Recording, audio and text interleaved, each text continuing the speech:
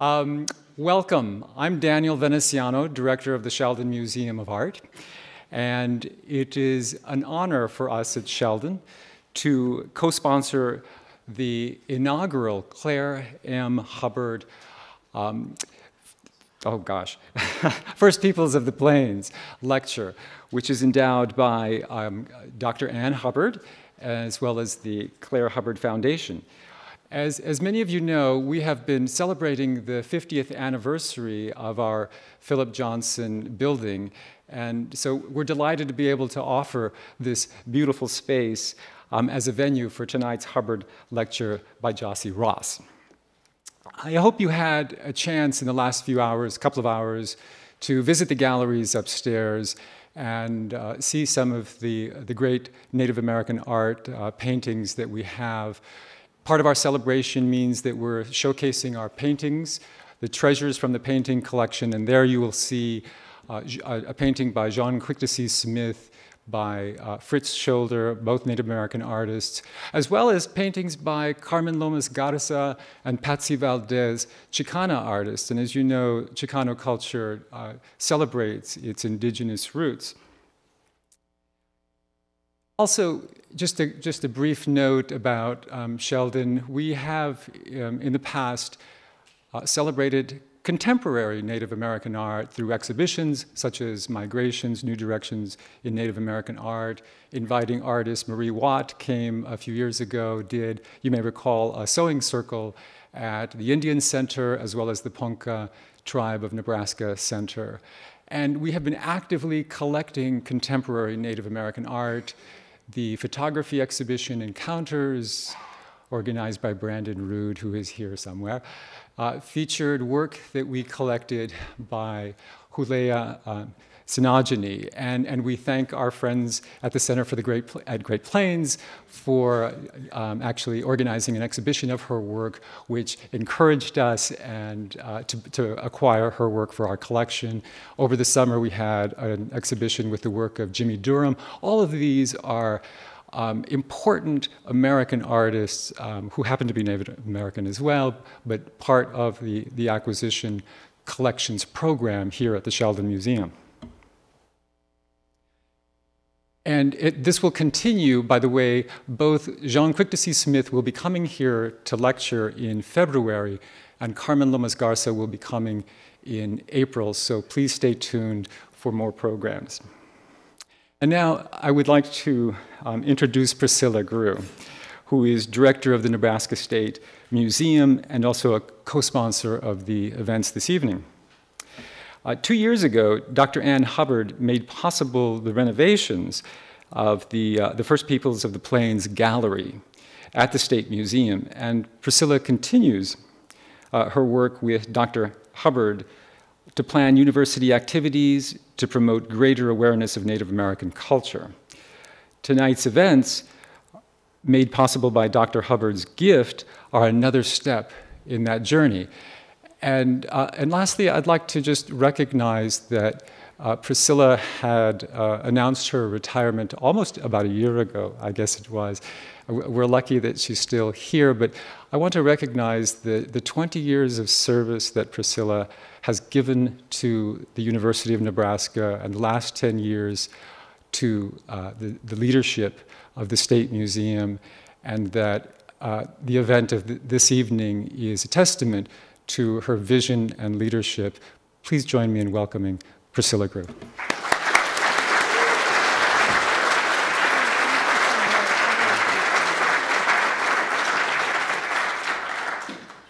Thanks so much, Daniel.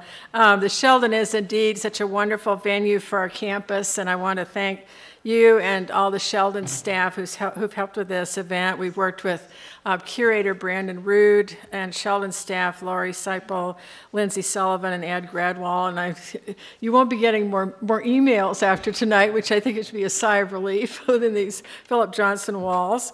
But it does take a large village to pull off something like this. We've had a very active committee working since January to plan these events.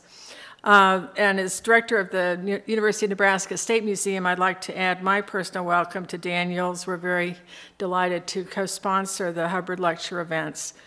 Tonight, as Daniel said, is the inaugural event and a new endowed lectureship that will bring a Native American speaker each year to the UNL campus. The Claire M. Hubbard First Peoples of the Plains lecture is designed to help advance the understanding and appreciation of the cultural heritage and the contemporary life of the First Peoples. The Hubbard Lecture and associated events, as Daniel mentioned, are made possible by the generous contributions from Dr. Ann Hubbard and the Claire M. Hubbard Foundation. It's been a real pleasure for me in the last few years to get to know who the students call Dr. Annie, if I may. Dr. Annie not only gives of her resources for events like this, but also gives her personal time as a volunteer and mentor at the St. Augustine Indian Mission. And I also had a chance to meet Ann's mother, Claire Hubbard, and both of them were very active in the philanthropy. Am I doing something? Oh, that's what I'm doing. It's me. I thought there was an unusual rattlesnake in here or something. We were just hearing a story about rattlesnakes. I thought, this is a little bit of the State Museum. Come to Sheldon. Thank you. I figured somebody would tell me what was wrong eventually. Okay. All right, I will stand apart. So I was mentioning the Hubbard family, very patient with the director of the museum, and also are very active in philanthropy in Nebraska, and they have supported the University of Nebraska over the years, the Medical Center, University of Nebraska-Omaha, the State Museum, UNL, and our branch museums at Asheville and Trailside. In addition to tonight's lecture, I wanted to mention that the Hubbard Endowment is also making possible free admission for the whole weekend to Morrill Hall, and trying to make it possible for everyone to come see the First Peoples Gallery. And we're also going to have a special family program tomorrow afternoon for family activities with a real teepee put up by Mark Swetland from the Department of Anthropology. So it's really with a tremendous amount of pleasure and honor that I would like to introduce Ann Hubbard. Please help me thank Ann as she comes to the podium.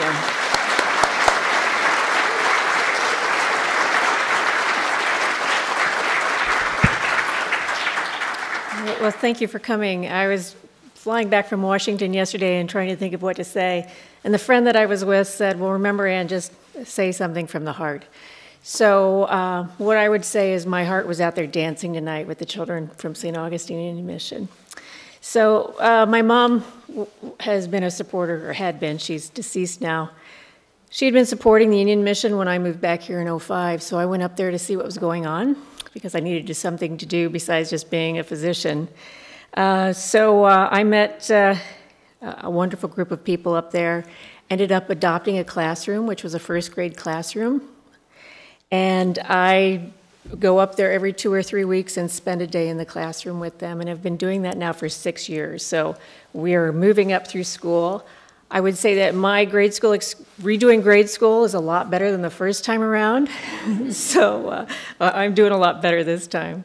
But anyway, those kids have been wonderful, and I've worked with mentoring and kids all my life. But these kids have had the biggest impact of any group of children that I've ever worked with. And with that, they also brought to my life, people in the Native American community that I would have never otherwise gotten to meet, which have just been amazing. And also people that work for the betterment of children, not only Native American, but children throughout the communities.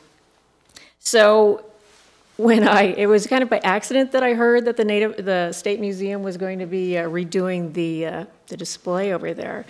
And I'm like, oh man, this is an opportunity maybe for me to get some more publicity for St. Augustine Indian Mission. So I said, well, if you will have the kids dance and put their photos up there, I will help you fund this. So nothing is free, I guess. And so just so many things have come together, and we were having lunch today. There's so many connections and so many wonderful people that I wanted that exhibit to be really alive, and that there be an annual lectureship, that it's not just the history of Native American culture, but there are really fabulous things going on in current Native culture. So I hope we get to share on that.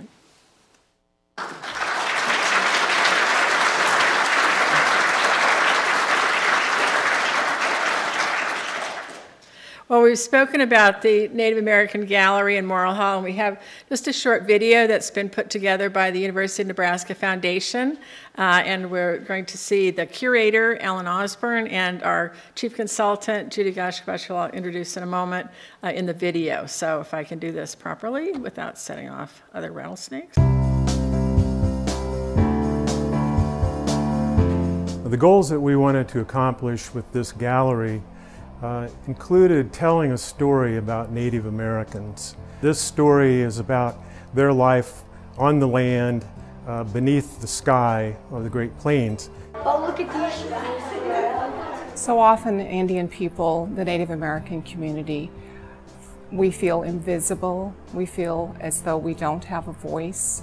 So to come here and know that this beautiful exhibit exists, it gives us a sense of belonging, that this is our homeland and that we are visible and our stories can be told. The importance of the First Peoples Plains exhibit is for Nebraskans and Americans to know their history. They have to know ours. And without that being a part of this museum, well, the truth wouldn't be told. Our voice is here through this exhibit.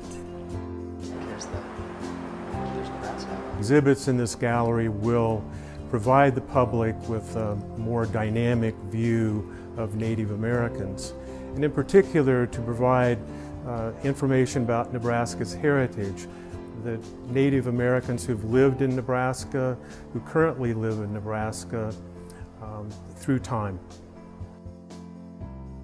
We have a number of traditions for Native people that include foodways, modes of dress, body adornment, transportation, so forth. And we're trying to provide information about why those traditions were formed, why they persisted, and in some cases changed. This exhibit will undergo change. It will not remain static. For example, we have exhibit drawers that include artifacts from our collections. More than 95% of the material that the museum possesses in their collections are not on exhibit. So we're hopeful that we can rotate new artifacts through these exhibit drawers that we have provided in the gallery. We've tried to make use of some interactive media, flat screens and so forth that will be more dynamic, that will change through time, and that will reflect sort of the dynamic life of Native Americans. We're looking at the past, but we're also looking at the present day lives of Native people. This exhibit really is holistic, and it does reflect our people from then until now and into the future. And this exhibit reflects the resilience of our people, and that although we've lost some stories and parts of our culture, much of it has been retained. I'm especially pleased to be a part of the First Peoples exhibit, and I'm so grateful to Ann Hubbard, the donor of this gift, in that we were able to include the past, present, and the future through the Claire Hubbard lecture series. This new exhibit will go on and keep us alive as we are.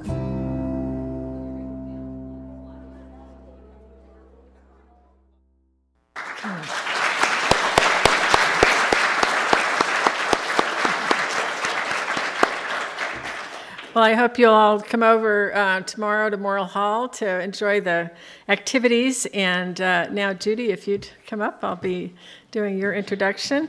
It's now my honor to introduce Judy Gyasi Ross, who is the Executive Director of the Nebraska Commission on Indian Affairs. Judy has held this position since 1995, and she's a national leader in Indian Affairs. She's a member of the Ponca tribe, and Judy received the prestigious Sower Award in the Humanities from the Nebraska Humanities Council last year. As you saw in the video, Judy was our principal consultant for the First People of the Plains Gallery, and Judy's been very active in helping us with the Hubbard Committee planning for tonight's event. Judy?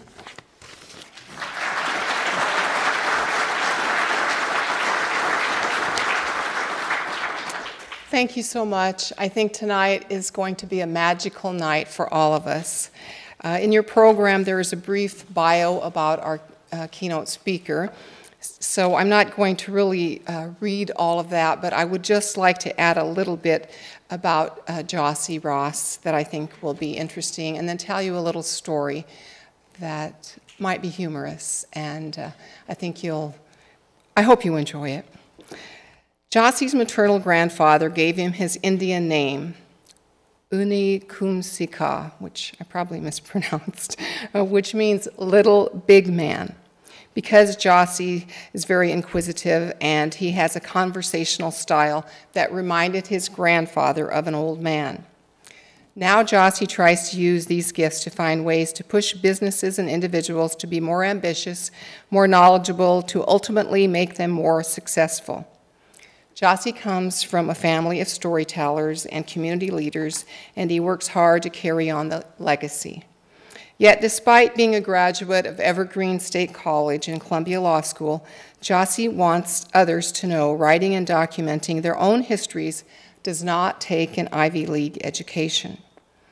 And last night, I had the pleasure of having Gyasi over for dinner with the Unite students, and we visited about his life growing up on the Blackfeet Reservation, and now he lives over near Seattle on the Suquamish Reservation. And he talked about magic, and did I believe in magic? And I said, yes, I do believe in magic. And I think that this whole process of how we've come here has been magical. As Dr. Ann Hubbard was coming back to Nebraska, my daughter, Katie Morgan, was leaving Nebraska and going to New York City to go to law school. And it was very scary for me to let my daughter go to New York City and to go to Columbia, where Gyasi was in his third year of law school. But at the time, my daughter told me, "Not to worry, Mom," she said, "I'm going to be staying with this really nice person, Gyasi Ross.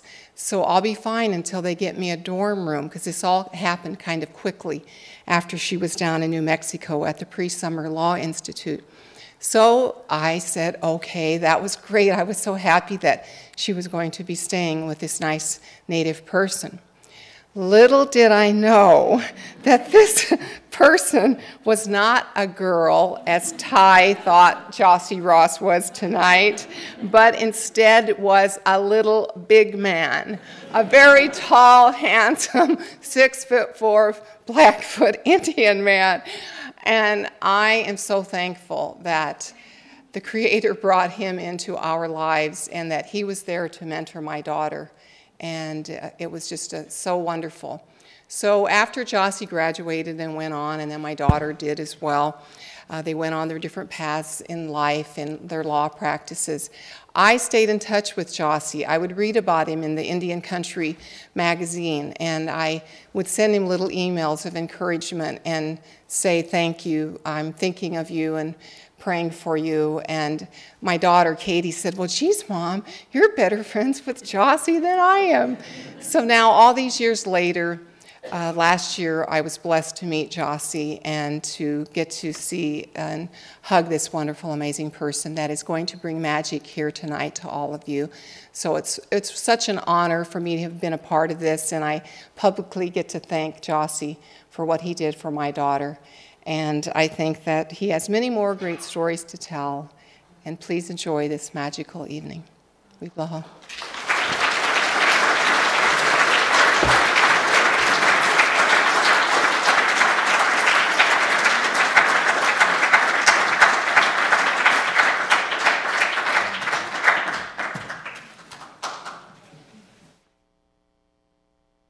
I don't do magic. Disclaimer. Yeah, I wish I did. My son, I have a 6-year-old son, and he's into magic. David Blaine. Now, this has nothing to do with the speech whatsoever. But he's into David Blaine. Unfair because my son, I'm Superman in my son.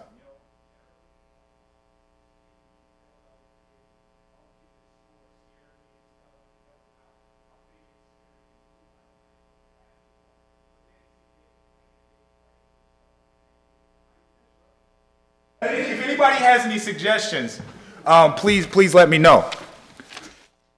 I want to talk about mentorship. That's going to be the topic. But I want to start off, first of all, in Blackfeet fashion, which is my tribe, the Amskapi Pakani people. And we start off, first and foremost, sounds very sacred, very ceremonial, by thanking the people that cook. Thank you for the food. That was good. I was barely getting by. And no native ceremony is complete without food. With the mic? Okay. Which button is it? Okay. Yay! Okay, there we go. And secondly, you always give thanks because in historical times, when you traveled someplace, there was no assurance that you were going to be met with open arms, right? Somebody saw this big, goofy-looking Blackfeet guy, they'd say, hey, there's dinner. there's somebody we can, put to work. And so you always give thanks to your hosts. And so thank you, everybody, for coming out here. Thank you to the Nebraska tribes. I appreciated the singing, the dancing. There's a little grass dancer out there. I'm a grass dancer, and it's cool to see that the next generation of dancers, that's a form of our ceremonies that's passed down. Thank you very much to Judy. Thank you very much to Ann. Thank you to Priscilla, wherever you're at. Hey, Alan. I mean, thank everybody. I've had an amazing time out here. You guys have really spread the table and made me feel welcome, so I truly appreciate that. I want to start off with a couple of quotes, if you guys don't mind. I like quotes. There's a guy, his name is John Mohawk. John Mohawk kind of contextualizes what I like to try to think that I do. He was a philosopher, and he explained life for Native people through what he called the 3 sisters: squash, beans, and corn. Yes, there we go. And he talked about how those things, we see life cycles through the 3 sisters. He had this quote which kind of, I think, contextualizes my approach and my idea on mentorship. And we'll talk more about the substance of that in a little while. But I thought this is incredibly pertinent. It says, cultures. So we have this talismanic word that people throw around now, culture. And oftentimes people don't unpack what culture means. They just say culture, culture, culture. Like, Beetlejuice, right? You say it enough times and this guy's going to show up. I'm a culture guy. And so John Mohawk actually tried to unwrap what culture meant a little bit. He said that cultures are learned means of survival in an environment. Once again, cultures are learned means of survival in an environment. Our cultures transmit those learned means of survival from generation to generation. And so when I hear that, I kind of think of, John Mohawk's one of my favorite Indians. And I think of this, my favorite Indian, I think in comic book terms. I was a comic book nerd. And I think of this guy with the thought bubble, when he's pointing to a schematic, a blueprint of survival methods, survival maps. This is how you are going to survive from generation to generation. And then another one of my favorite Indians, he didn't know he was Indian, but he was one of my favorites. His name is Martin Luther. He also had a quote that I like. He said that even if I knew that tomorrow the world would go to pieces. Are you guys familiar with this quote? Anybody? It's bad. It's a great quote. It says, even if I knew that tomorrow the world would go to pieces, I would still plant my apple tree. That's heavy. That's heavy. I'm going to get back to those quotes in a little while. I just want you to kind of sit on those and let it, swish it around in your mouth a little bit and see how that tastes. I want to, yesterday we had lunch and I had a few questions about why mentorship? Why mentorship? Why not talk about some of the hotter topics, the topics du jour in Indian country? Because that's what I do. I'm a writer. I practice law, but kind of, just enough. I'm a writer. And I'm thankful to be a writer. So my job is to kind of navigate and to scope the terrain and see what's interesting and what people are talking about. And so why not talk about one of those topics du jour? I see people talking a lot about mascots and redskins and stuff like that, right? And so why not talk about that? That would generate probably a lot more interest amongst young folks. Why not talk about the government shutdown? That's how that affects Indian country or Indian law. Tomorrow evening, I'll be speaking Sunday, I'll be speaking at an Indian law conference. I hate those conferences. And the reason why I hate those conferences is for the same reason why I opt to talk about mentorship as opposed to mascots or as opposed to the government shutdown or Indian law.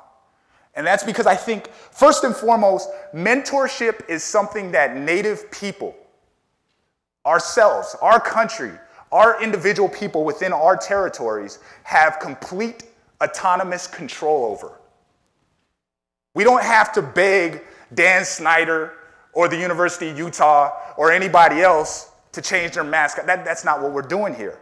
We're saying we're taking control over this topic of mentorship. This is a field that we're going to occupy, and we're going to do something about it proactively. That's self-determination. I'm a big believer in self-determination for our people. So that's first and foremost why I opt to talk about this and to try to focus on this topic as a career path. The second reason is that I think this is a little bit less objective, not empirical. The second reason is because I think that this actually, I come from the Blackfeet Indian Reservation, a place of about 70% unemployment. Like most very poor places, there's a lot of social problems that go with that. That's not a racial thing. That's not an Indian thing. That's a poor people thing. You go any place, you go to Appalachia, you go to any Indian reservation, you go to Southeast DC, right? You see a lot of the same problems across demographics. And so when I think of, I just wrote a piece. I don't know if any of you guys heard of a website called Deadspin. But I have a piece that's about, that should be up there tonight about the Washington Redskins thing. I think as a social equity issue, there's some value to that. But it's not something that stays on the frontal lobe of my mind. It's not a particular interest to me. Nor is the government shutdown, because if you have 70% unemployment on the place, obviously the government isn't working that well there anyway, right? And so I think mentorship, in addition to being something that we can occupy that space and proactively do something positive, good about, in addition to that, it's something that will actually create tangible good. It will improve the lives of individual Native people and collectively improve the fate of Native people as a whole. Now that sounds good. That's something I'm interested in. So that's why I choose to focus in that. Now, the title of this particular talk, I'm not a title guy. I give pretty terrible title names. And they ask me, The Brilliance of Indigenous Mentorship and the Current Crisis to Native Communities When Mentorship Disappears. It's very ominous. Very ominous, very heavy sounding. I don't know. I was on a polysyllabic kick that night, so I had a bunch of big words in there. But the words, they're not necessarily hyperbole. I do think there's a crisis in mentorship, not just within the Native community, but globally. I'll explain why in a second. I think it's a provable fact. It's an empirical fact. I think that first and foremost, you have a group of people, Americans. The subset of Native Americans, Native people, that's my people. So I take a primary interest in my community. That's the way I was taught. That's what mentorship is about. Thinking locally, eating localized diets, eating or feeding yourself localized nutrition, whether it be spiritually or whether it be educationally, taking control of those places. But I see a group of people, Americans, who are increasingly, across demographics, fatherless. That's a provable fact. Fatherless. And that's a problem. And amongst the Native community, we're not immune to that. Within Native communities, there's increasing fatherlessness. And so as a result of that splintering of the family, obviously there is no ideal family, and nobody's less than as a result of having I grew up with a single mother. It wasn't a less than experience. But it's a fact that children do need both healthy parents. You know, some people say, well, there should just be a man there. Well, no, that's not true. You don't want an unhealthy man in that situation.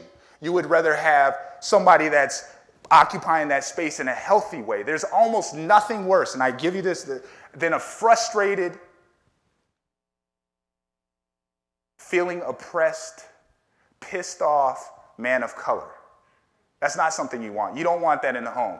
You want somebody that's healthy, that's healthily occupying that space. So you have this fatherlessness problem, and then you have increasingly an expectation that people have to make more and more money in order to survive. So now you have two-income homes, in those homes that do have both parents there. And so as a result of that, you have, it's just chronological fact, less time with the children. All right, that's not the end of the world. But maybe that there is a problem there, and maybe the crisis begins from that point. And how do you show that a crisis happens? It seems like a term of art. Well, what if you can show empirically that people are indeed more hopeless in this particular generation?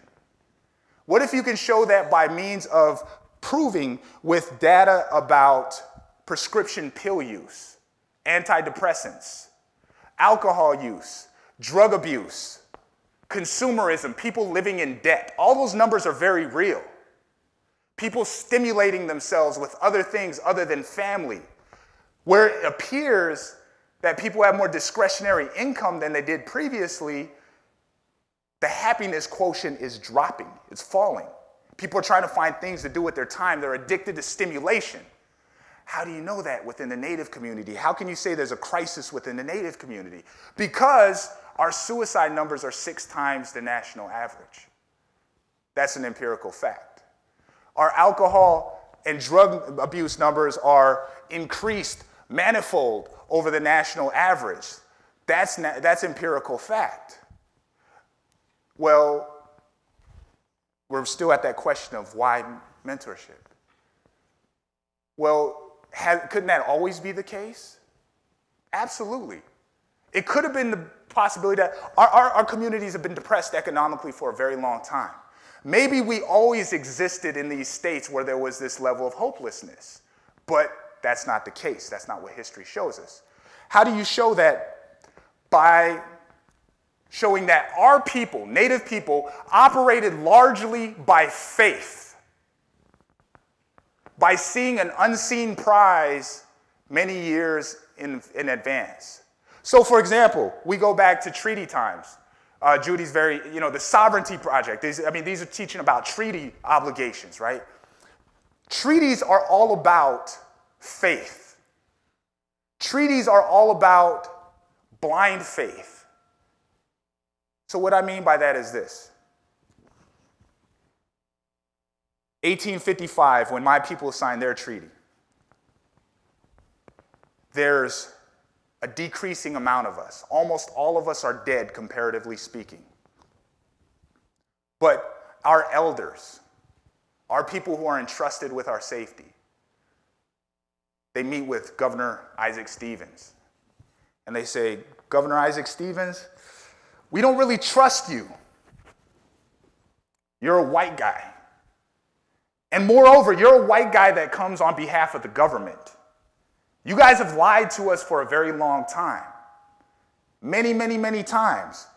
But because I believe that my children and my grandchildren and my great-grandchildren might have a possibility for this investment, for this hope, this prayer to vest with them, and that you might actually honor this promise. I'm going to sign this treaty, sight unseen. Keep in mind, in the year 1900, there was only 250,000 of us. We're looking like we're going the way of the dodo. We're going to be, you might not even have to honor this treaty because we're going to be gone. But we're going to sign this with the hope, with the belief that you are going to honor this, and that my great-great-grandchildren are going to be able to benefit and have a piece of our homelands as a result of this act of faith, this step of faith that I'm taking right now. That's a huge act of faith. And that's the way our people operated. If you look back at the historical record, and this once again goes across demographics, because this is not just a crisis in the Native community. This is a crisis amongst all communities. Within the Black community, slavery times, things look pretty desolate. I don't know if Abraham Lincoln is going to free the slaves.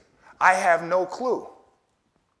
However, I am going to keep on working. I am going to keep on honoring this life that I believe God gave to me. Just like Native people said, I'm going to keep honoring this life that I believe the Creator gave to me, with this hope that my community, my small group of people, my relatives, the people who are dependent upon me, they need me. If I do what most people do in hopeless situations, when hope is completely gone, as Toni Morrison suggested in Beloved, suicide, self-destruction. You kill yourself because what's the point, right? If I do that, then my people suffer, because that's one less person to go hunt. That's one less person to go discipline the children. That's one less person to go be a seamstress. That's one less person to go gather medicinal herbs and berries and foods. So my community needs me. Therein lies the crisis of the lack of mentorship. That when there is no mentorship, when there is no sense of purpose, people take away this sense of belonging. Then all of a sudden you have no obligation to a larger collective. And that's the provable fact about mentorship, that a lot of people, but specifically Native people, have begun to lose that sense of community, have begun to lose that sense of, I owe this community something. I don't necessarily know what it is, but existentially, I feel like my purpose is to be a part of this. And so when I'm not doing this for my community that has been ingrained into my DNA for tens of thousands of years, and that's important, that it's been ingrained for tens of thousands of years, that I've done this exact task for the benefit of my community, then I start filling that time and that energy instead with stimulation. I start filling that time and energy with drugs, with alcohol, with materialism.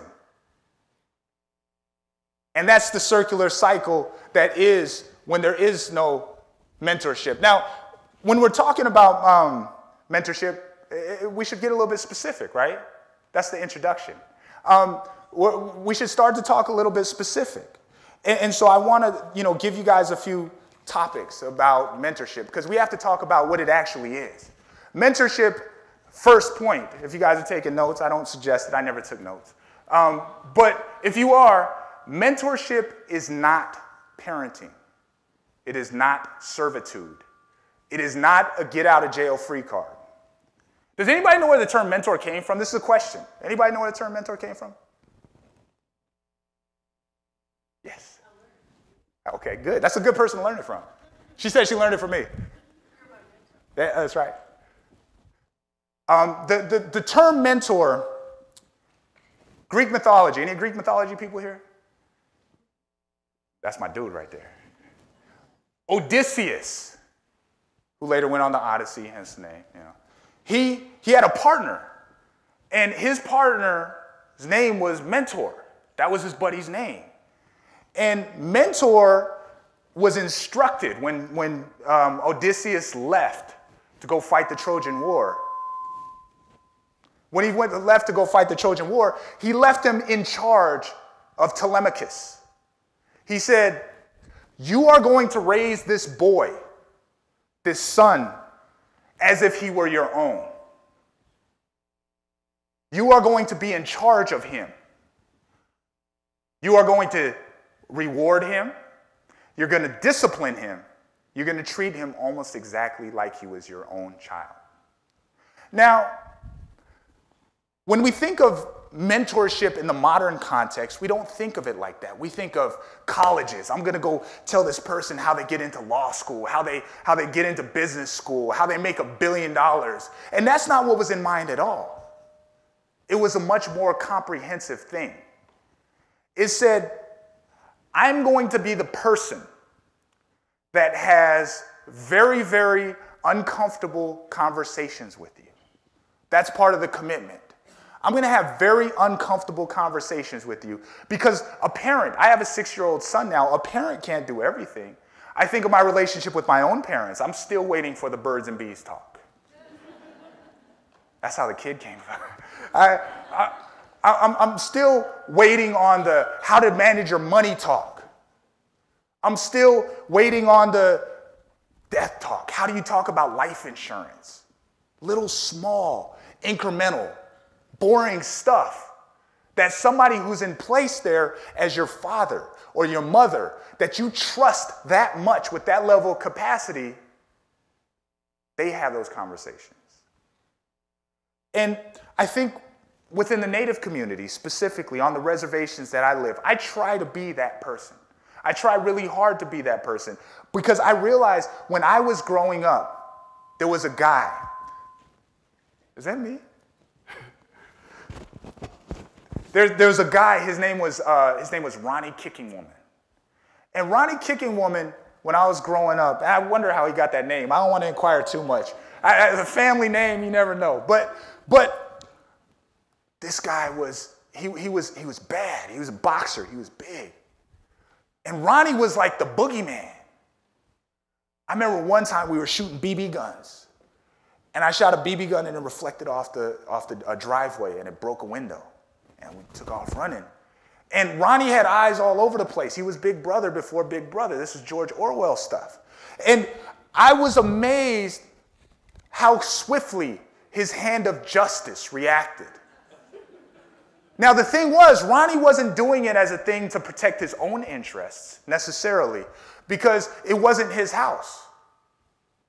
He said he saw me doing something that was acting to the detriment of the larger community. And he responded. He came over there. First of all, he spanked me. And then he dragged me by the ear.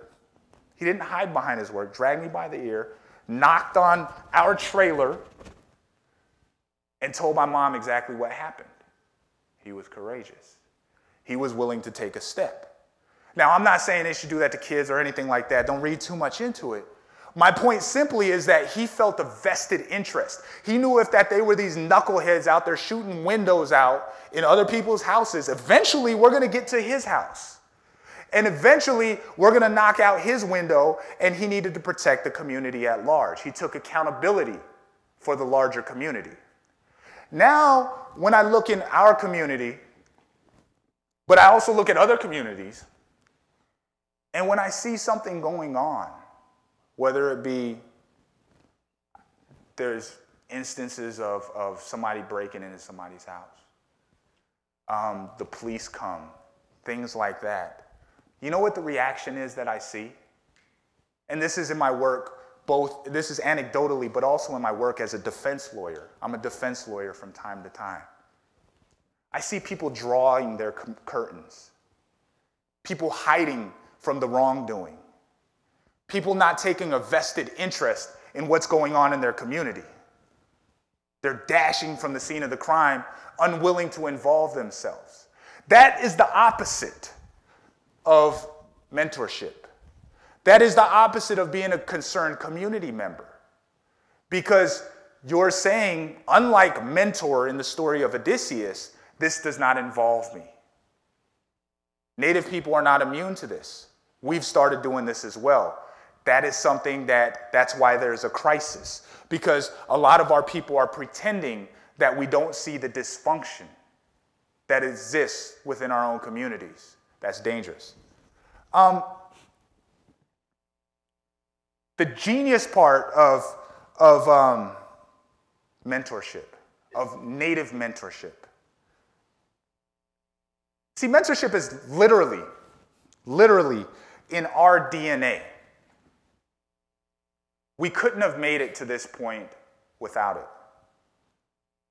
Alan and I were speaking earlier. Great conversation. And it was cool because we were in the museum. It was very appropriate that we were in the museum. And we were talking about, other than the fact that it was all the, you need to highlight Blackfeet a little bit more, But other than that, it was an amazing conversation.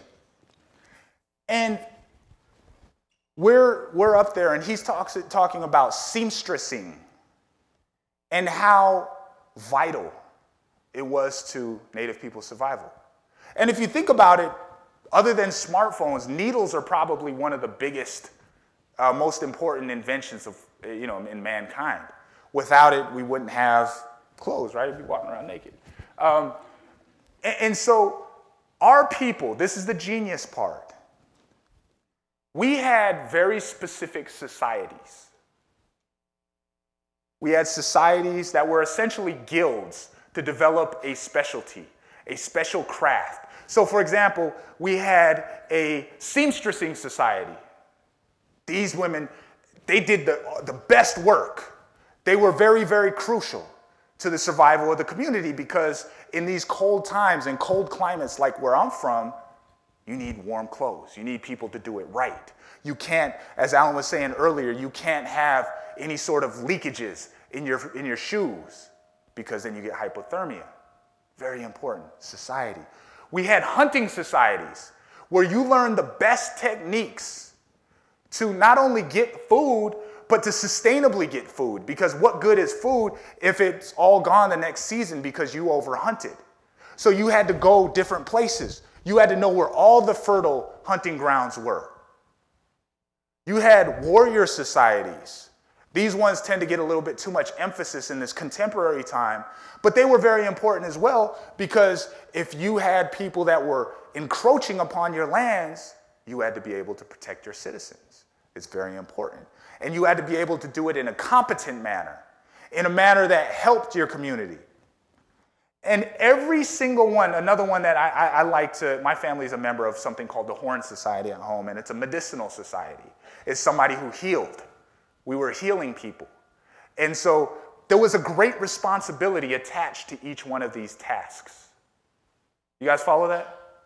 Great, great responsibility. It sounds very, very lighthearted. And the way a lot of people treat societies now, it is lighthearted. It's not a big thing. Not everybody's a part of a society. But at that time, think about this. There are stories in our community about people, members of these medicine societies, who did not get the proper learning. They did not get the proper mentorship, the proper teaching. It's a full-time job. That's your whole job during the day. Your whole job during the night is to understand and to learn this stuff. And they didn't get the proper teaching. And so as a result of that, when the time came and there was influenza that went around in the community, we don't have the medicine to counteract that. The community dies. That group of people is no longer there. There's extinction. That's what kind of great responsibility I'm talking about. So our people saw fit to say, this is so serious that we are going to engage not just this new stuff that we read in the New England Journal of Medicine or whatever, but best practices that have been going on for tens of thousands of years, that have kept our people alive, kept our people well for tens of thousands of years. This is proven stuff. It might not be empirical because it might not be in writing. However, the fact that we're still here in 2013 kind of shows it works. And here's the crisis, to go back to it, is that we're getting away from those methods of teaching, from those immersive methods of teaching where we have localized stuff, localized food. When we talked about localized food just briefly earlier, there's a reason why that is sustained for thousands, that sustained our people for tens of thousands of years. My family is members of something called the Suquamish tribe and the Blackfeet tribe. Salmon has a special significance to us.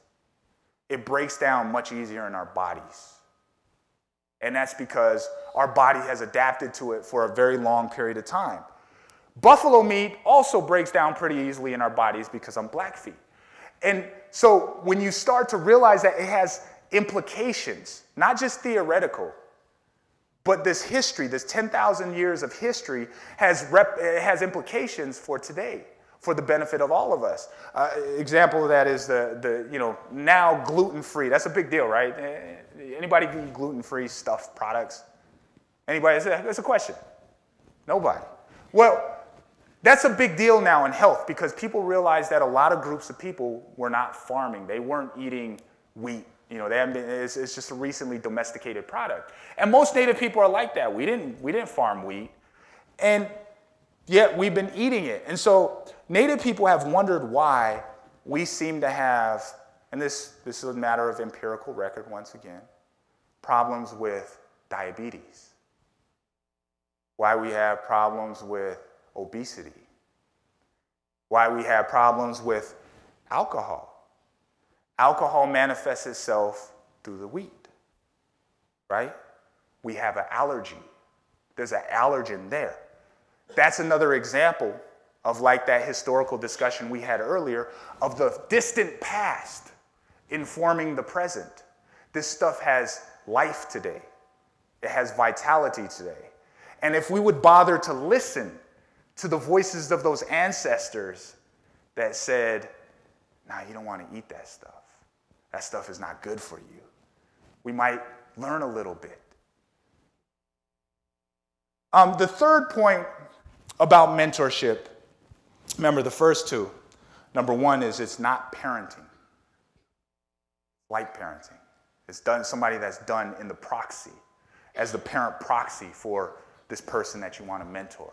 I see the relationship that Anne has with the kids from the school. It's a powerful relationship. And it's something that you get the proper objectivity, you get the proper distance. My mom couldn't mentor me because I was a mama's boy. I could do no wrong.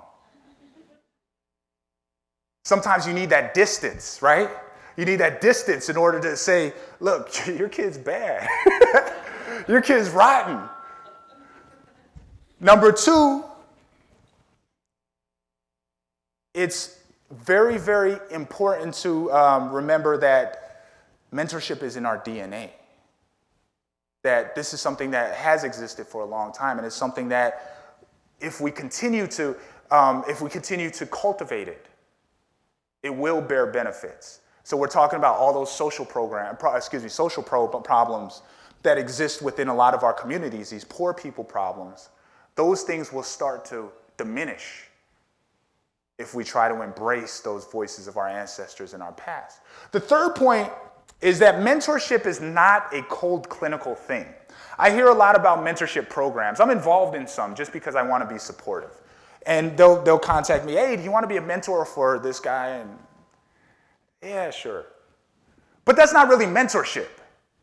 That's like tutelage. Mentorship is something that's much more organic. It's something that manifests as a result of an investment. And the reason why that is because mentorship, first and foremost, remember the story of Odysseus and Mentor and Telemachus. It was a relationship as if that person was your child. The crux of mentorship must be about love. It must be a labor of love. I have a book coming out. It's my little plug, but not really. Don't buy it. It probably sucks. But I have a book coming out called How to Say I Love You in Indian. And the story, I was down at a beautiful school down in Santa Fe. It's called the Institute of American Indian Arts. I was down there, I was speaking to them, and there was, they have a huge library, and it's almost all native titles. It's incredible, it's beautiful. And I'm a nerd, so I'm up there looking at everything, I'm looking through everything, checking all the stuff. And I'm not that smart. I figured it out after a little while. About 45 minutes in, there's books on native philosophy and anthropology and archaeology and law and economics and all these different disciplines. You know what I did not see one time? Is that a book on native love. And I thought that was an injustice. I thought that was an injustice because native love, in my experience, and also my recollection of history, is probably the most resilient. It's the most accepting and unconditional type of love that I've ever seen. And the reason why is because it had to be. It absolutely had to be. It takes absolutely no faith. It takes absolutely no work to love in really, really good circumstances, right? If you got $1 million in your pocket and you got ice cream in your hand and life is good, God is good. But when you see your people coughing and dying, wasting away because of tuberculosis and influenza, and all of your people, you think that your people will be obliterated within a very short period of time.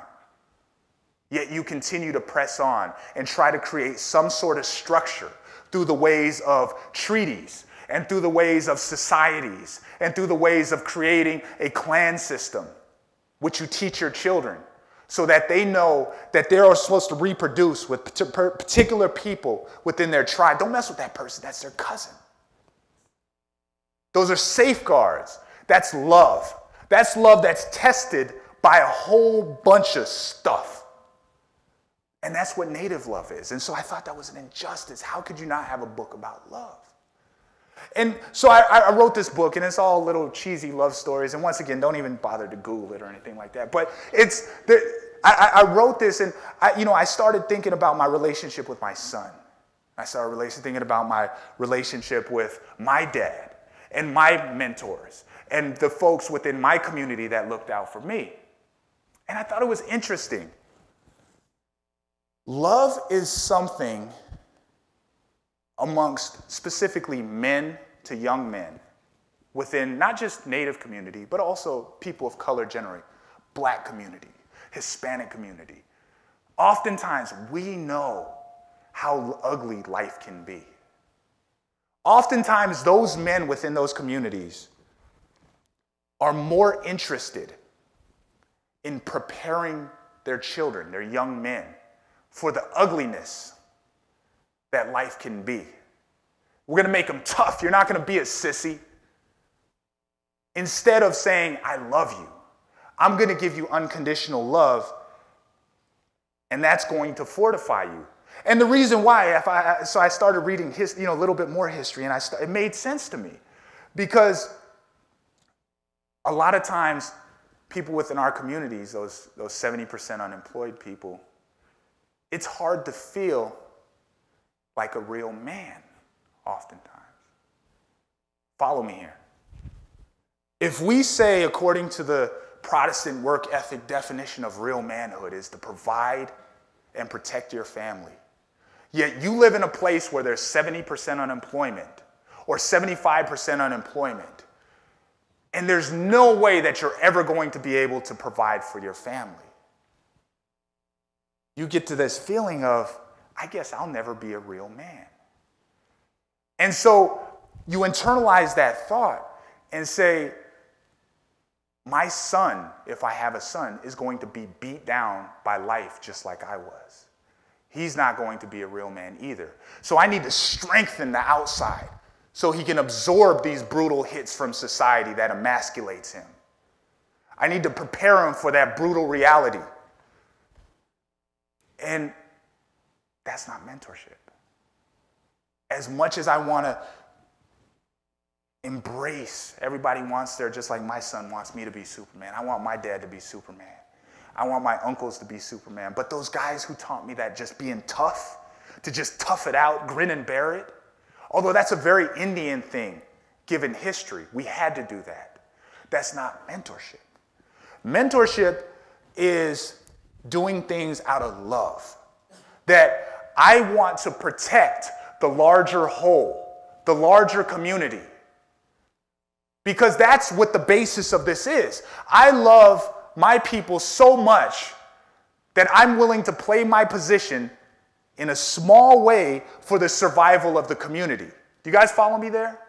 For the survival of the community. And that's the reason why in these times of hopelessness, these times of dire straits, I'm not going to commit suicide. I'm not going to give in to hopelessness of drugs, despair, alcohol, materialism. I'm going to say, this really sucks sometimes, but I love my community. I love my children. And it's very important for me to, at this point, love stronger than ever. Love more than ever. And sometimes the outcomes are exactly the same.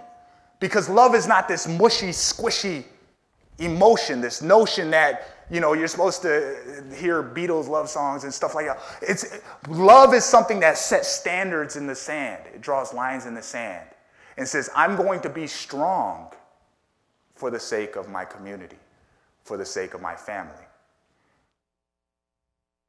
That's the third point about mentorship. Mentorship should be out of love. When I see the amazing work that goes on at St. Augustine, see this amazing work that goes on with Judy and her kids, I realize that's out of love. Not doing that to try to teach these kids how to be millionaires and take over the world. That's not what mentorship is. It's about saying, I want to play my part within this localized community. I want to love my community better. And I want to play this tiny part and try to make things incrementally better. It's not world-changing in a vacuum. But if enough people buy into that and go into this ancient concept of playing your position, of joining those societies. And when I say societies, I don't necessarily mean it in the historical sense. I do, mind you, I think it's very important to do that and to be very well acclimated with our histories. But I'm saying that in the sense that within all of our communities, whether it be native or non-native, there's functions. Those functions give two things. They give purpose and they give a sense of belonging. If there's a little old lady across the street that needs lunch every single day, I'm not a member of a formal society, but if I bring her lunch, I have a purpose. She depends upon me. She might not get her lunch if I don't bring it to her. Not only do I have purpose now, but I also have a sense of belonging. I'm a member of that community. I'm invested in that community. It's very important for me to be there within that community. And I think, and I'm slightly idealistic, but I've seen this come to fruition in many senses. I've seen it in many scenarios, contexts, where people they're willing to play those small roles. They're willing to incrementally make life better. And it works. And it works. So, in conclusion, thank you guys. I appreciate you guys. This is academia, but the focus is on application. Oftentimes within academia, that was my frustration with academia, was I didn't necessarily see the connection between theory and application. And for a lot of people of color, just real quick aside, a lot of times people within poor communities do badly on standardized tests, right? And I have a theory on why that happens. We all come from hunter-gatherer cultures. It's connected, believe it or not. But we all come from hunter-gatherer cultures at some point. And poor people, that cause and effect between hunter and gatherer is very close. If you don't hunt in August and September and October, you're not going to eat in November and December and January. Where I'm from, the Blackfeet Indian Reservation, huge dropout rate. And the reason why is because it doesn't matter if I drop out of school in 9th grade or I go to graduate in high school, I'm still not going to get a job. The disconnect between hunting and gathering. So when I see these standardized tests, I realize our people, those poor communities, we have a very, very pronounced sense of cause and effect. That is, we don't see the application of taking this test that is in no way going to benefit us. How is that going to benefit us? It's a theory. There's no application to it. So I try to focus on the academic application side of these equations, wherein we actually have, going back to the opening statements, why mentorship? Why not the Washington Redskins or mascots? Why not the government shutdown? Because this is something every single one of us in this room, including me, have ownership over. We can do something about this. There are organizations that are dedicated to this. There are needy people out there who need a sense of community, who need somebody to come in and mentor them, and not mentor them in a passive way, but mentor them in a way that is like Odysseus to his children, or to Telemachus, when he said, I will raise you as my own child. I will give you this advice. I will teach you these hard conversations to have. So all of us have ownership over this issue. And that's the reason why I chose this topic, and that's the reason why I hope that you guys will engage more in mentorship. And I'm definitely going to keep pushing this topic within the Native community. Thank you, guys.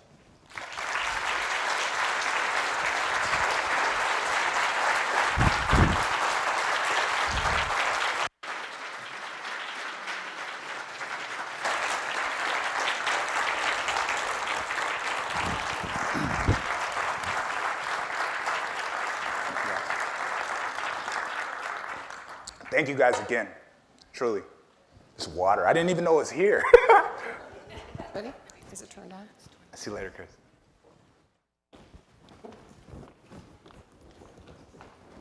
Good job. Okay, can you hear me out there? It's time for Q&A, so please, does anyone have any questions for Gyasi? And wasn't he magical, as I said he would be?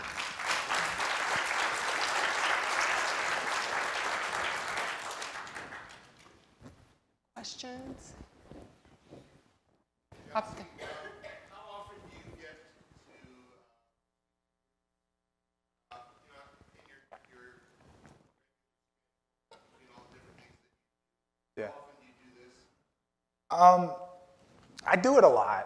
It's I divide my time. I try to practice what I preach, and so my time is divided amongst doing a little bit of law, which actually pays the bills.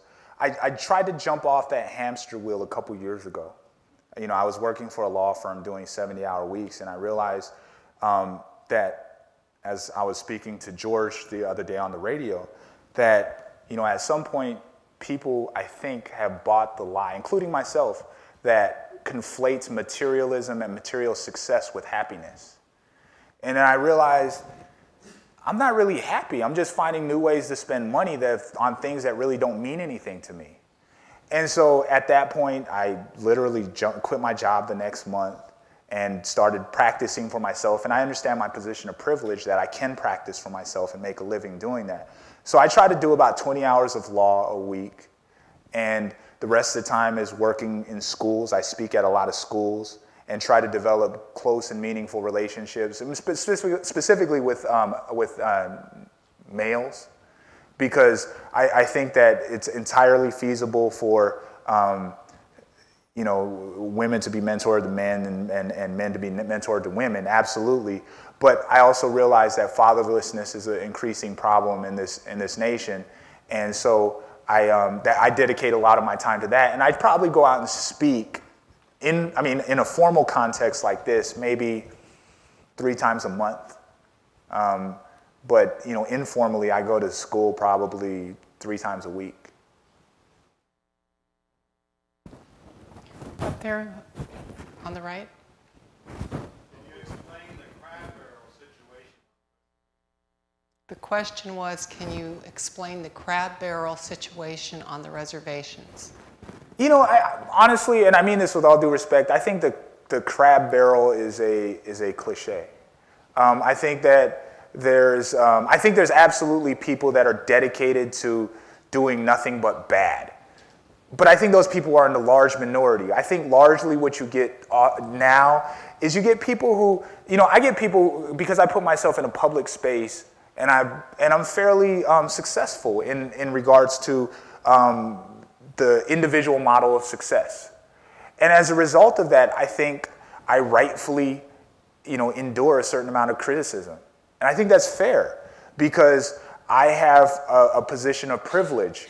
And, you know, I see when people critique me as a part, you know, that's one of the duties of the job. It's just like when somebody's a CEO of a company, you're going to get blamed. The buck should stop there. Having said that, you know, I think that, you know, Native people, just like any colonized, I hate that word colonized because I think it's overused. I also think that it's a cliche.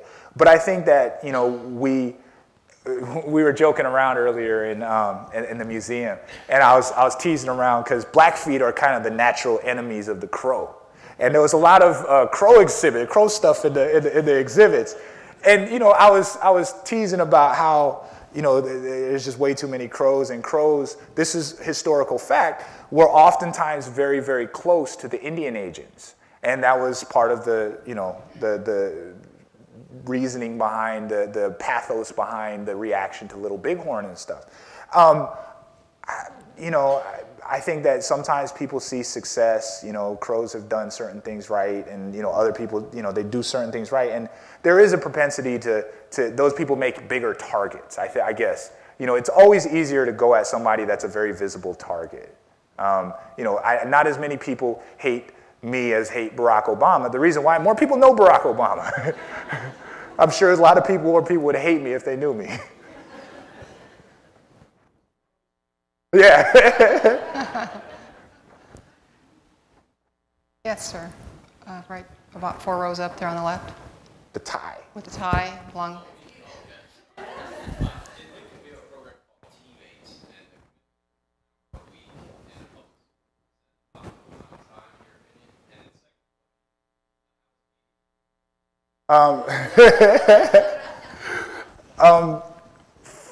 Regarding the optimum amount of time, I mean, there's no formula for it. There's no magic bullet. However, I think it's a matter of what you're willing to do and how much you're willing to be there, as opposed to how much you're actually there. What's the availability? Because most of the times when you're talking about mentorship programs, you're talking about people who are in very vulnerable states. And as a result of that, there's times when, you know, I have people who call me 2, 3 in the morning, and after I curse them out, I try to be receptive to what they're saying. I don't want to be woken up at 2 or 3 in the morning, but that's part of the commitment that I made to them. And once again, I think to the original intent. You know, the Blackfeet people have a concept called the first uncle. I have 13 nieces and nephews. Yeah, as an uncle, the first uncle, you have an obligation to be there as the dad. And so, you know, whether or not I want to be, I have to be. And, you know, that's a very big commitment. Similarly to the kids that I choose to mentor and who chose me, you know, it's a more matter of availability as opposed to times, you know, we go 3, 4 weeks sometimes without even talking. But when they need me, I got to be there. It's not a question. So I guess, you know, I don't think there is an optimum amount of time. I think there's an optimum amount of availability and willingness. I think willingness is probably the key. You know, with any person, you can't force them to confide in you, but you can be there when they need to confide in you. Regarding Katie, yeah, she's so sweet. Yeah, I mean, she's like always afraid of making too much noise, and you know, yeah. So.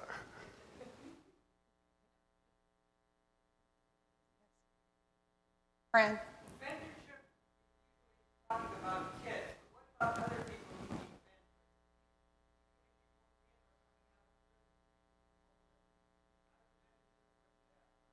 I think the mentorship is still teaching those, you know, here, let me tell you guys a little bit about me. I try not to talk too much about me during these because I think I'm boring, you know. Most interesting thing about me is probably my Calvin and Hobbes book collection. But my paternal grandpa died when I was 22 years old. And he was the last person. I was pretty independent. I went through large periods, you know, reservation life, right? My dad, my biological father died of a drug overdose. My mom, she's struggled with addiction her whole life. And they kind of lost, I guess, the ability to correct me. And I didn't really have anybody that was fit that position other than my paternal grandpa. He was the last person who, if he said something to me, if he told me to jump, I'm going to say how high. And, you know, now I think about it in hindsight, I get really scared. Like, man, there was a lot of opportunities to really, really screw up, to really, really be in a bad position because I had nobody I had to listen to. You know, and so a lot of these mentorship ideas that I see are things that I wish that somebody had or somebody would tell me now. I wish somebody had the audacity to do these things, even as a grown man, to put me in my place. And so I think that there's never a position, there's never a place where you run out of a need for somebody to give you a stern talking to, as long as it's done with love. Once again, love is the underlying basis for all this. And I don't think you ever outgrow that. My grandpa, you know, it didn't matter that he was a tiny guy. It had nothing to do with size. It had nothing to do with age. It had everything to do with his willingness just to be honest. And so that honesty part about it, that as a parent to a child, once again, I think of the root of it, from Odysseus, given that obligation to mentor, to talk to Telemachus. How would you talk to your child in this situation? Sometimes those conversations suck. My little brother, who's 13 years younger than me, I have to have conversations with him that I don't want to have. You know, I've had to talk to him about he's you know, had different, you know, he's a kid. He's had different, you know, goofy periods in his life. And I have to make it a point to, we're going to have this conversation. And we're going to sit here and we're going to be really, really uncomfortable. And I don't think you ever outgrow that. And, you know, the skills, I imagine they would start off with something about job skills, because a lot of people coming out of you know, corrections have a hard time getting a job. Social services, stuff like that. And I think that people can offer I visit prisons. I visit Native inmates in prison at a prison called in Monroe, Washington. And, you know, there's a lot of opportunities for, you know, just a gentle but you know, firm word, you know, like, this is how you can do something better. Questions?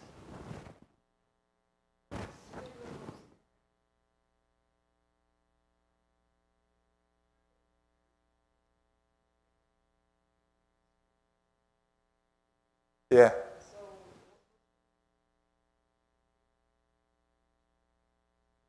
You know, it's funny. George is here right behind you. George is one of my organizers on the Obama campaign. I was one of the state directors in Montana for the Obama campaign in 2008. And, you know, people said the same thing largely about Native people voting and participating in elections. Oh, we can't get them to vote. And that's true historically. But I think that we have an obligation to be more creative in how we engage our people. And so that's exactly what you're asking. How do we engage? And I think one of the hooks is by referencing. One of the ways that we worked on in Montana, you know, during elections, and my background was in elections, was how we tap into this historical obligation. The historical obligation to vote, for example, or service was, you know, Natives serve in the highest the percentage of people in the armed forces. We have a long history of service. And so we start drawing those analogies. And that's the reason why with Alan, the society talk is so important. This is designed to talk and to entice and to give that hook and even a guilt complex to Native people. You are supposed to be here. That's exactly what that's saying. There's societies here, you're rightfully supposed to be serving this function. If you're not, That's absolutely 100% your choice as an adult. However, you are in arrears of your duty. You're not doing your obligation. And I don't mind, that's part of that firm talking to. I think that, you know, it's important to have these very honest conversations, and not necessarily in a mean way, but to point out the historical truths of these societies. We had people that trained our children to make sure that it benefited the greater good. And if, you know, to the extent that you're not doing that, you know, let the shoe fit, you know, if it may. And that's part of the educational process. And that's the reason why I'm thankful. Thank you guys very much for coming out here. First and foremost, I really appreciate you guys coming out. And that's part of the educational process of, you know, this museum, this lecture series. When you hear American Indian studies and stuff like that, some people say, oh, that's soft, social science and stuff like that. But that's part of why informing, why educating about Native stuff is so important, because then you can tie in things like the society talk into these discussions, and it will actually have a tangible benefit upon the community. And it's not a soft science. It creates and informs future action. That's right.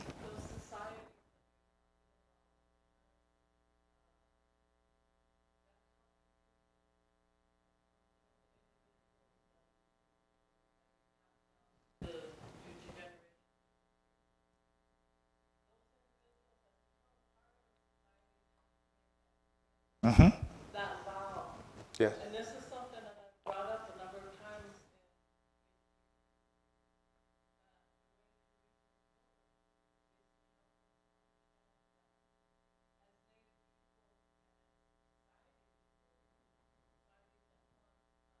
How our tribes together.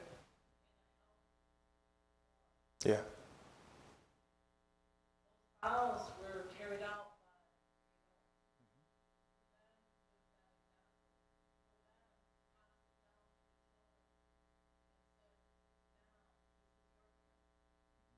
Vows were carried out by the men, women,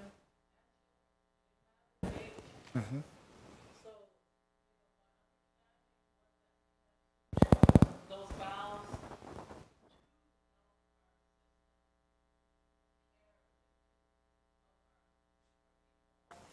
Then that's what helped, you know.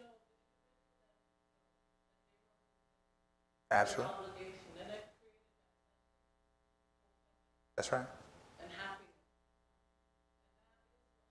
Lacking so much. Mm-hmm. So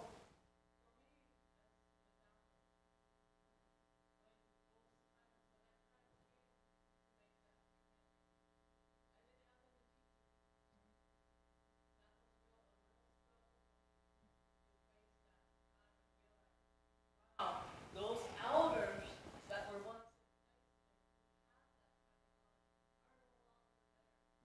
that's a difficult. Absolutely. If you don't have that. However,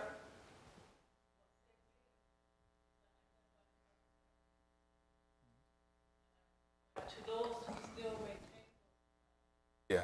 maintain those vows. It's good people to go to. No, you know, it's amazing. You know, our young people. We were talking last night, as Judy referenced. We were talking about magic, and you know, my family is unabashedly superstitious, and children want to believe in magic. And they see evidence of it every day. You take a child to a ceremony, they're going to see stuff that you don't see. And, you know, I remember, I mean, I saw stuff as a kid that I don't see now. I'm more cynical. And when you start to introduce this historical talk, this connection to their ancestors, it makes sense in a way that even if you don't necessarily understand it yourself, I tell my son a lot of stuff that I don't necessarily get. His mom is from Zuni Pueblo in New Mexico. And we go down for the Shalako ceremonies, and we go down for the summer ceremonies. And I don't know, he asked me questions. I don't know a lot of the answers. But I know it's very important, number one, that he be there. And I know it's not important for me to be there, even if I don't necessarily understand it. That some of this stuff is simply magic. And that his connection with those ancestors who are there that are speaking to him, and that he gets so excited to go down there and see the hoo-hoos and see the shaloko dancers, that connection is speaking to him. And so who am I? Why would I ever have the temerity to say that because I don't understand this, I'm going to be egotistical enough to say that you shouldn't go to that? I should just embrace that. And so if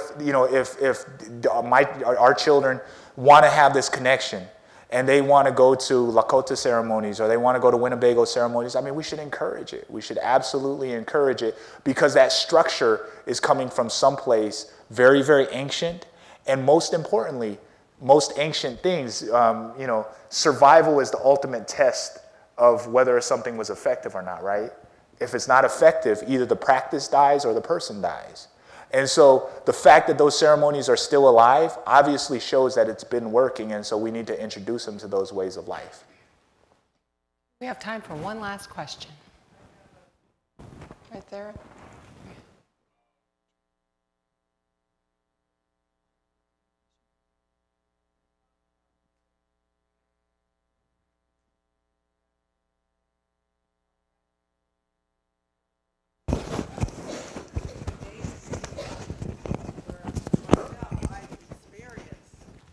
Like yesterday, I was visiting a relative in the hospital, and the room was getting overcrowded with a nurse and other visitors, and I went out into the waiting room looking for a young lady that I noticed walking around in a gown by herself, and I was thinking, gosh, is she by herself?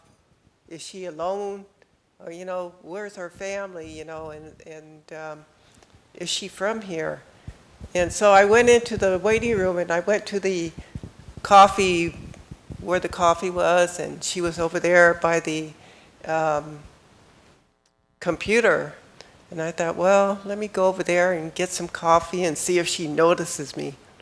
So I'm over there, and she's looking, she still doesn't notice me, so I'm back away, and I sit back, and I'm watching the TV for a little bit, and all of a sudden, I'm looking like, gosh, I want to brush her hair,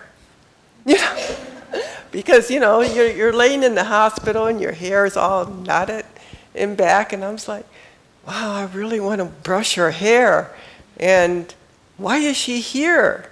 And, what brought her here? And then finally I went over there, I finished my coffee, and I thought, well, I don't want no more coffee. Well, I'll go get some water. Maybe she'll notice me. So I went over there and got some water and kind of glanced over and looked at her, and I was like, she smiled, and I was like, hi. And she said, hi. And I was like, where are you from? And she goes, from South Dakota, I'm Rosebud. And I was like, oh. I said, so what brought you here? And she told me she had a major heart surgery. And I was like, what? She said I had my heart was overgrown heart, and they had to cut me open and tear my chest up, and I'm really sore. And I was like, oh, are you going to be here long? And she goes, no, She said, I'm going to leave tomorrow. I said, is there anything you need? And she goes, no, I don't need anything. I need fry bread. And I said, well, where are you going when you leave? And she goes, I'm going to a facility, assisted living. I said, okay, well, I'll see you Saturday. I can get you some fry bread. And so I went home, and I was thinking, why did I want to be in touch with her? Why, that mother in me, I wanted to brush her hair. And she had also mentioned to me, she said, yeah, she said, I seen you and your sister, and I told my nurse when I went back to the room, she said, that's my relatives out there. I was like, you know, maybe it's our ancestors that come to us. Or maybe it was her mother that wasn't there to be there with her, that said, go talk to her. You need to, you know, go brush her hair. Maybe that was her mom wanting her hair brushed, you know, and that. So, you know, our ancestors are here, and somehow they do speak to us. Mm-hmm. Well, thank you so much. I think that was a beautiful story to end with. And as Gyasi says, the greatest stories are yet to be told. And through the First Peoples exhibit and the Claire Hubbard lecture series, I think we'll get many more opportunities to come together, to share our stories, and to know that we have many things in common, and we can grow and learn from each other, and that we're really have more in common than we don't. And so I thank Gyasi, everyone here, for having us here tonight, and especially Priscilla, that she's going to be retiring but staying with us. And I never dreamt that we would be up here doing this, considering where we were many years ago, right, Priscilla? Life is very interesting, isn't it? So it's wonderful. So safe journeys to all of you.